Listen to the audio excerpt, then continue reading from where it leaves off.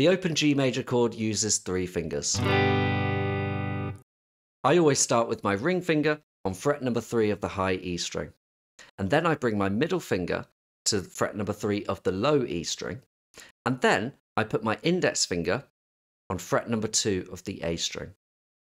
Keep your fingers on their tiptoes and give it a strum. As it's a major chord, we have the intervals root, third, and fifth.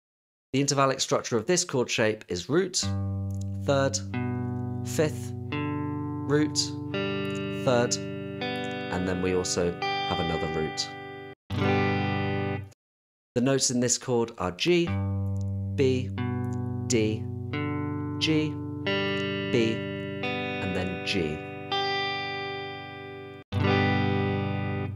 We have the open D string, the open G string, and the open B string. Remember, as always, have your fingers on their tiptoes with a tunnel. Keep that gap in there to make sure that you're only playing the strings that we have to.